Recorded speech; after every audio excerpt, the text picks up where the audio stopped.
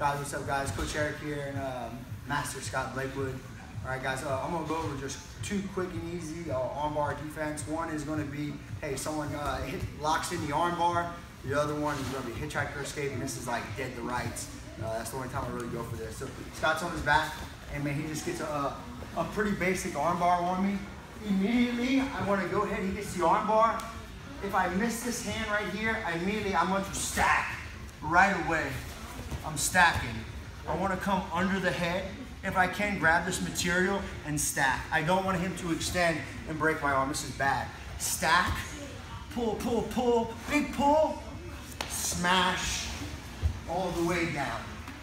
Ready? One more time. All right, good posture. Don't let him pull my arm across, but hey, he gets the arm bar, stack right away. If we're doing gi, I don't have to get under the head. I can just grab this material. But the main thing is I don't want him to extend. I want to smash under the head. Small pulls, bam, smash, and get out. Now what if it's like dead to rights, right? He goes ahead, he hits the arm bar, and it's game over.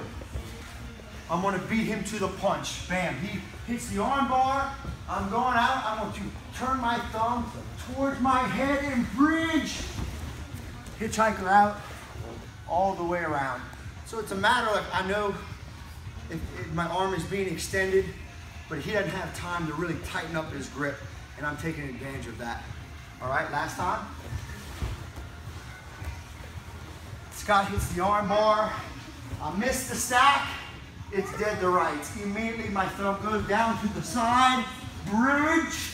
I walk, walk, walk, turning my thumb. Immediately pull my hand out, guys. Standard arm bar break and hitchhiker pass, guys. Thank you.